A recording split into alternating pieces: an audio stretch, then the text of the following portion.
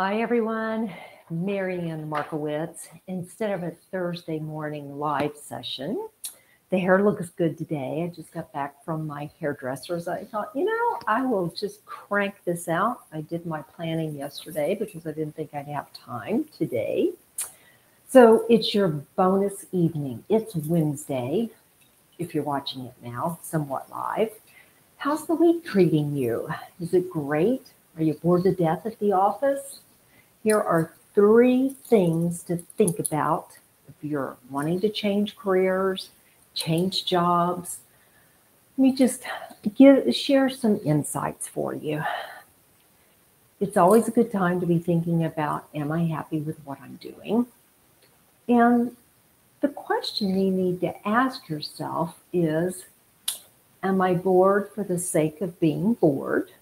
And I say that because I can give you 2 examples. One, sometimes people do not give themselves credit for the value they are bringing to their job or their vocation. I've had a lot of encounters with hairdressers over the years, especially when we were full-time RVers. And some were just doing it to be doing it, and you could tell when you left. And some really loved doing it. And they just love that their clients feel great when they leave. I know a coach over in the Scottsdale area, his wife is one of the highest paid hairdressers in the country. And her philosophy is, I want my client to feel like the most beautiful thing when she leaves. But who would think that about a hairdresser? It's a very, very important vocation. Same thing with accountants on the technical side. And yet very often as a recruiter, people will come to me and they'll say, oh, I'm just so bored. And so the question is, talk to yourself like an interviewer. Just step back and start asking yourself some questions. And the quality of your life will depend on the quality of questions. Do you keep asking yourself the same question, like, why am I stuck in this job? Instead of saying, where do I want to be in the next 5 years? And what do I want to do if I leave my current employer? Start upping the game with just those questions. I have one young man, and he's way off into his career now, but he was a non-degreed accountant, always applying for accounts payable jobs. And I had one client who would not talk to him unless he had at least an associate's degree. And I finally just one day said, stop wasting your time. You have so much talent. Go to school. And the end of the story is he went to school. He went on to be an accounting manager. He's a controller now. So it's never too late. But you have to ask yourself, was he stuck? Or was he just choosing not to play at a higher level? So those are 2 thoughts under that. Just start asking yourself the question, am I stuck? Where do I see myself in 5 years? What do I need to do for my education in order to be there in that next 5 years? And why do you want to leave your current employer? This is the one that so often with my career coaching clients, they get stuck on. So ask yourself, play the interviewer, be your coach, and say, why do I want to leave my current employer? And then answer the question and listen to yourself. And this is very important, this little tidbit. If you're running away from your current employer because you're unhappy, step back and say, why have I changed jobs the last 3 times? Is there a pattern? Generally, there is. And if you're always leaving because you're unhappy, do the work on yourself first before you leave. Because you may find that the things that you're looking at that you're unhappy about change because you've done the work. Okay, enough on that.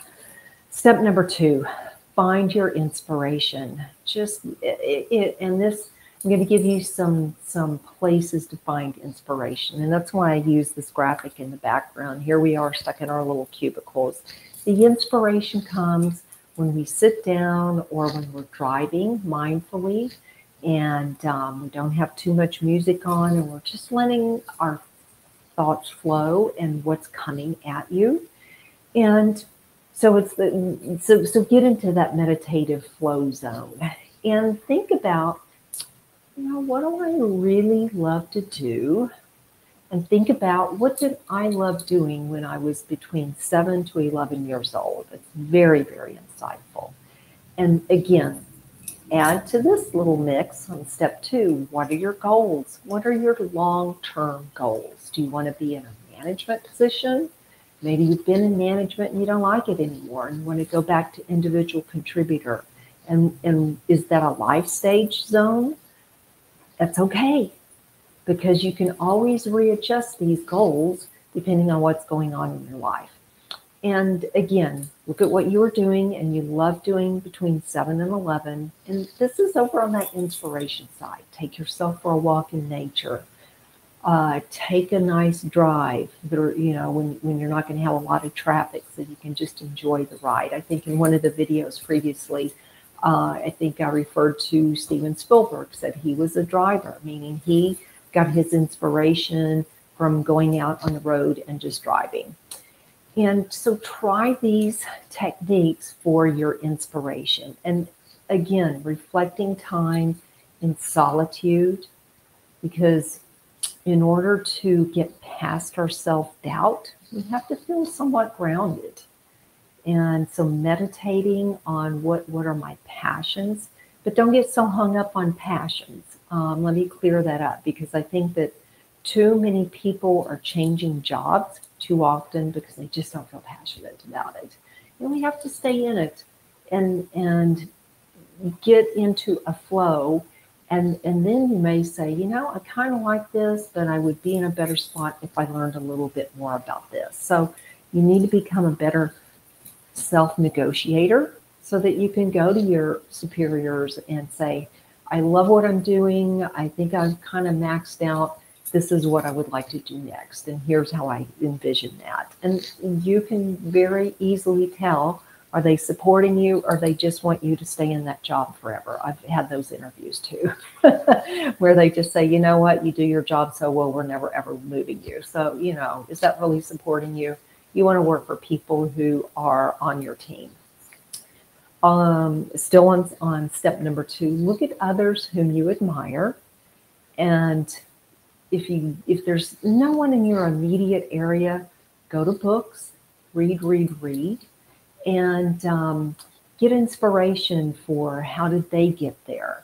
And maybe pick something totally different than what you're doing, because chances are, if somebody's been successful, you can kind of pick some nuggets out that may inspire you.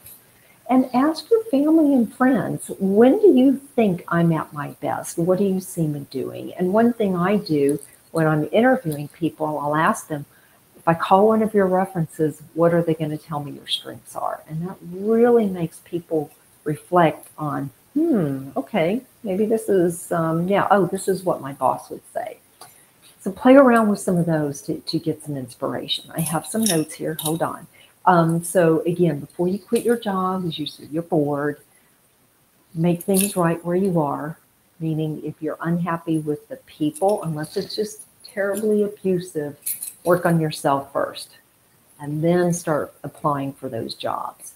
And, look at your career, ask better questions. Am I just playing that I'm bored? Or, because here's a thought I wanted to give y'all. We all live by 6 human needs. If you go to my MarianneMarkowitz.com website, under test, I have 2 up there, one for archetypes and one for the 6 human needs.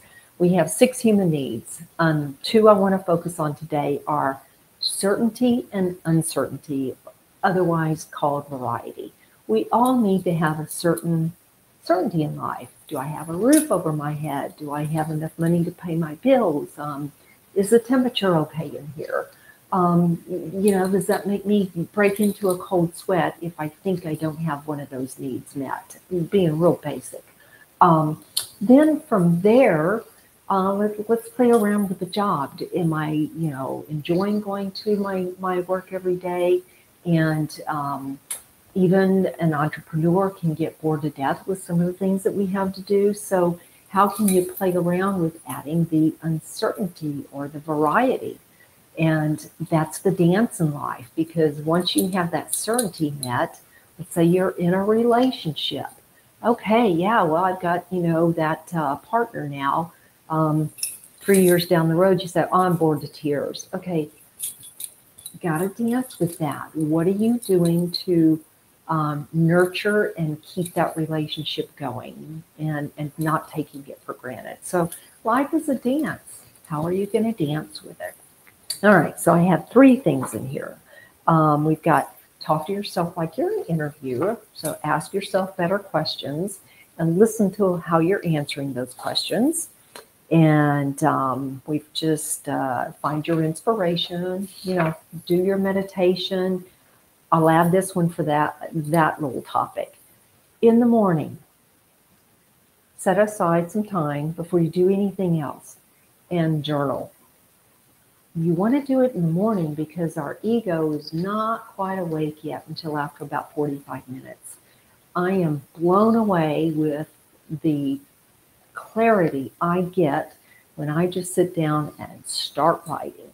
So if you're in one of those places in life where I'm bored, I'm this, just say, sit down, go to $1.50 Tree, whatever you want to call it nowadays, buy yourself a little spiral notebook. It doesn't have to be cute. And just sit down and write, Mary Ann, da, da, da, da, da, da, da. If I were not afraid, I would do. And fill in those blanks. Commit to writing 3 pages every morning and see what you get. You will get so much clarity. Again, these are all tools to help you with that inspirational side. That's where you see the people in the background painting, photography, planning, hanging out in the garden. And 3, take action. Brainstorming, that again comes out of where do I thrive? And again, get together with your family, your friends, the people you trust, and say, where do you see me at my best? What do you think my strengths are? All right, I always like to keep these between 12 to 13 minutes. I think I've covered it. Oh, and play around. Just, go out on job interviews. Just start practicing, because it's a good skill to have. And you may get out there and interview with other companies and say, you know what, these guys, where I am now, I actually have something to work with here. It gives you some really strong insight by keeping those skills up.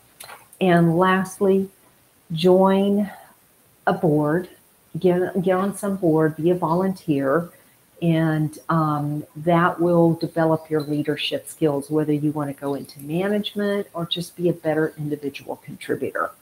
All right, I hope this has been helpful. Have a great rest of your week. If I'm so inclined, I may do something for Friday. Seem to have a lot of likes on getting out in nature, and I can always talk about that. All right, have a good one. Bye.